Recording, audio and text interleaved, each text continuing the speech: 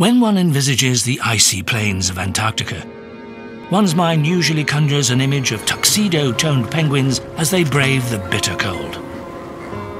These iconic creatures have adapted masterfully to endure Antarctica's most extreme conditions. Behaviorally alike and equally lovable, the three species of brush-tailed penguins are among the most sighted in the region's coastal areas.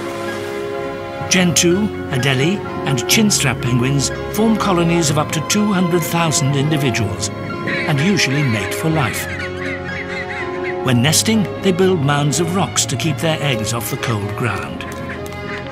Defending against predators from above has become an important skill for these protective penguins, with skuas and giant petrels posing a threat to their eggs and chicks. Brush-tailed penguins begin life as fluffy caricatures of their fully grown forms, layered with grey down feathers that molt after a year or so, as if to symbolise the coming of age. Once they reach maturity, the brush-tailed penguins develop their respective colorations. Gentoo penguins have bright orange beaks and a white headband from one eye to the other. Chinstrap penguins develop a black strip of feathers that passes beneath their black beaks, defining their white faces. And Adelie penguins have black heads with stark white eyes. Brush-tailed penguins are most comfortable in the water.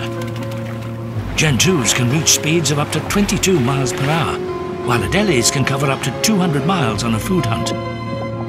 Their white front makes them difficult to spot from below, while their black backs mean they're virtually invisible from above. Orcas and leopard seals are the largest dangers to adult brushtails. Predators pose a constant threat. Penguins may be flightless, but this does not stop them flying the flag as ambassadors of Antarctica.